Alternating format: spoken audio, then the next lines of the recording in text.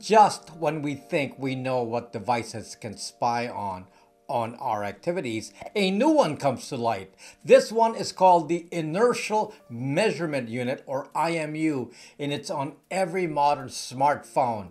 Initially made for gaming, some programmers have found use of this for tracking your actions. This thing will sneak up on you and track things about you that you don't even expect, and it is hard to evade. I'll explain what this device does and see if we can evade it at the end of the video.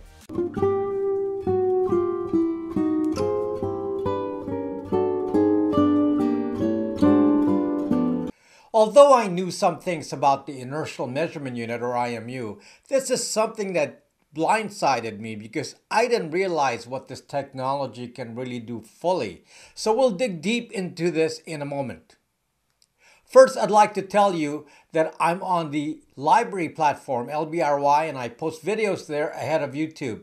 So you will see this first on there. I'm in the top 50 creators on library, and thank you to those watching on library for your support. There's a link in the description to follow me there. Also, thank you for your support on my products. My store is in the description, and I make privacy products like the Google Brax phones, Brax routers, and Bytes VPN. So your support is appreciated and helps sustain this channel. Back to our topic. You may be familiar with the use of the Inertial Measurement Unit, or IMU, when you do gaming. It allows an application to sense your movement so you can have a more immersive experience with games. The key parts of an IMU is a combination of the gyroscope, accelerometer, and also a magnetometer. Gyroscopes, accelerometers, and magnetometers are used in spacecraft technology to determine the attitude of an object, basically involving yaw, pitch, and roll on 3 axes, X, Y, and Z. You can see how you can apply this to games, since you can basically direct your gameplay by physically moving the phone around. Then, this lately got expanded to physical fitness. One of the most common uses of the IMU nowadays is as a pedometer, meaning it counts steps. Your iPhone, for example, will tell you that you need to move more each day. It senses that the phone is on your body, but the amount of movement is very slight. So it tells you that you need to exercise more. This then is used to estimate how many calories you're burning and so on. Some fitness trackers like Fitbit put the sensor on a watch, same with Apple Watch. So often you have double the IMU sensors on your body. If you actually understand how this device works, then you can start to realize how it can collect data. To a programmer, your movements are tracked as acceleration speeds in some axis and some amount of time. For example, you could accelerate 2 meters per second squared on the x-axis, 5 meters per second squared on the y-axis, and 3 meters per second squared for the z-axis. All of this occurred in, let's say, 1.5 seconds. If you have a collection of these moves, you have a position history in space over time. It can also point this activity in a particular direction using a compass heading by the use of the magnetometer.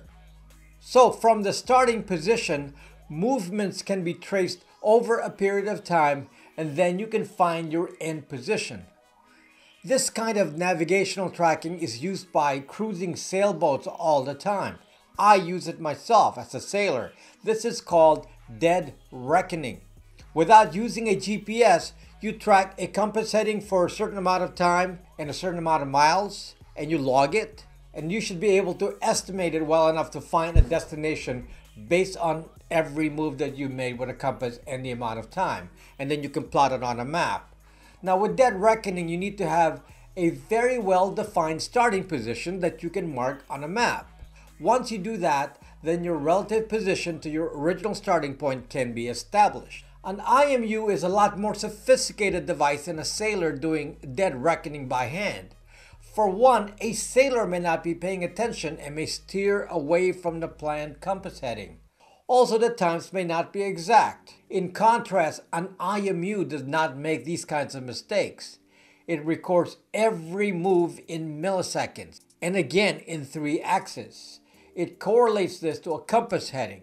Some of the best IMUs can accurately provide a location within an accuracy of 50 meters up to 17 minutes, meaning it can do dead reckoning to an accuracy of 50 meters up to 17 minutes of activity. Now, since this is based on dead reckoning only with a known starting position, the problem with an IMU is that if it develops an error, it will do so cumulatively. And so at some point, it needs to pause and recalibrate to a known position, like a GPS, to correct errors, which it will do.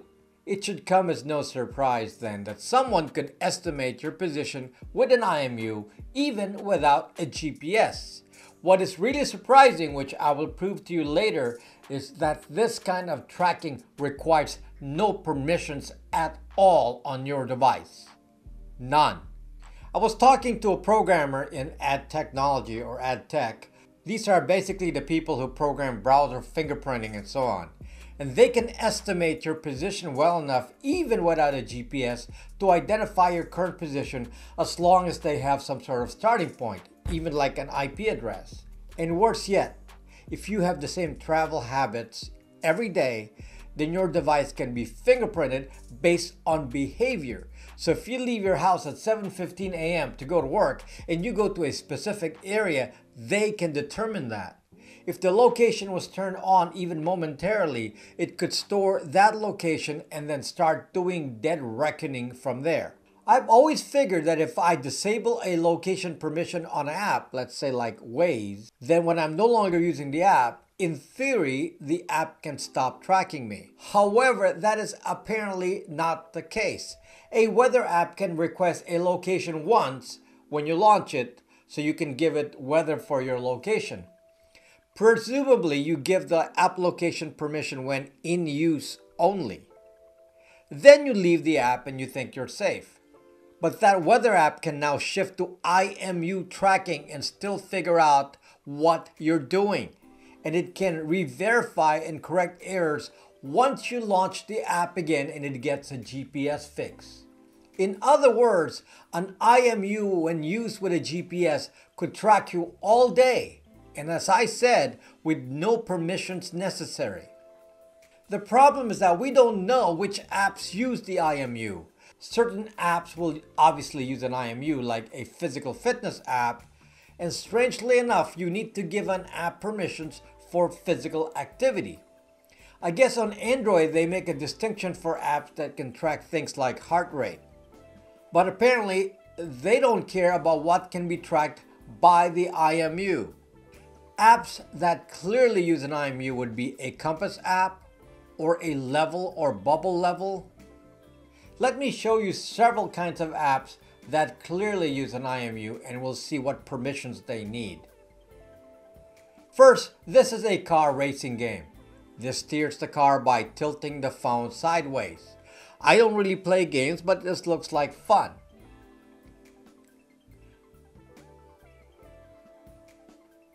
Okay, now let's check to see if there's a permission to use the IMU or the gyroscope.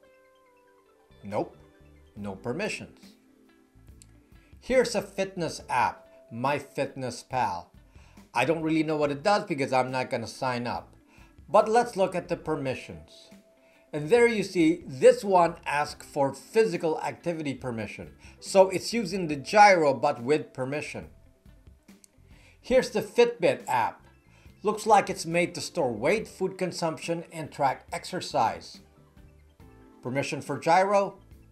Nothing, even though it says track exercise. Here's Fit On.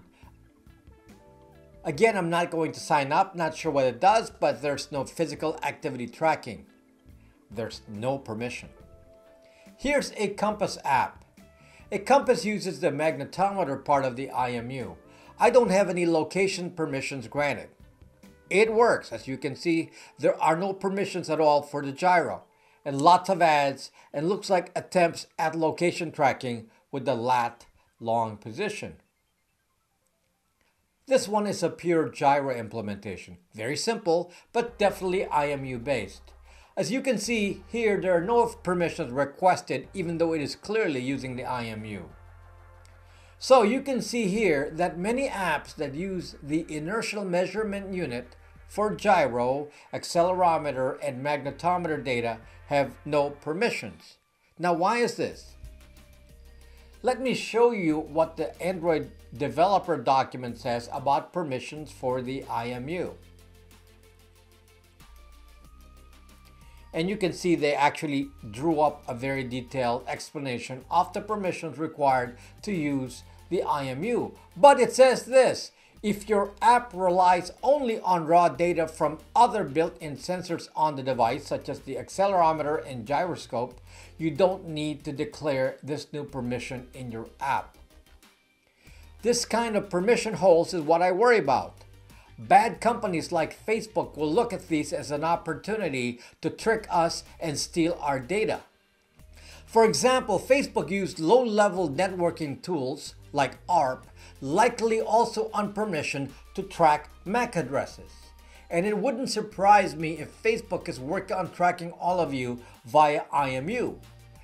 They're likely not doing it yet since I haven't seen it in the EULA, but give it time. Then again, I haven't read the Facebook EULA lately. They could add this anytime. Maybe some of you can check. Now it gets worse. These gyroscopes are so sensitive that they can actually sense vibration. According to the AdTech programmer I was talking to, in the laboratory, they can actually capture conversations using this unpermissioned IMU. It's not high fidelity, so they will miss a lot of words, but that's pretty crazy that the IMU can be used as a microphone. And I bet you the intelligence agencies are already using that. Reminds me how the CIA used the speaker on Samsung TVs to listen in to you. Same deal. Now, what's our defense against this? The problem is that an app can insert code related to the IMU and IMU tracking without declaring it. So you don't actually know which app is doing this today. From my conversation with the AdTech guy, this is clearly intended for some serious device fingerprinting and even movement fingerprinting. Combined even with some fixed IP address, it will clearly identify specific people uniquely, since we all have different movement habit or even gesture habit. I'm sure it could detect someone's gender just from physical movement patterns or detect that the phone is in a handbag. And the scary part of this is how it can be combined with other data like occasional GPS data or occasional IP addresses to really pinpoint a user. Forget about cookies. That kind of tracking is really backward now. I don't want to even bother with blocking cookies, and certainly not with blocking JavaScript. There are other ways they do it. So the issue is that any app can possibly be spying on you without you knowing it. The safer apps could be the ones on F-Droid. The reason is that a third party, fdroid.org, can see the source code and check for these kinds of things. I have no idea if F-Droid checks for IMU API calls, but they should and should document it. Be the leader of F-Droid and do things differently from Google.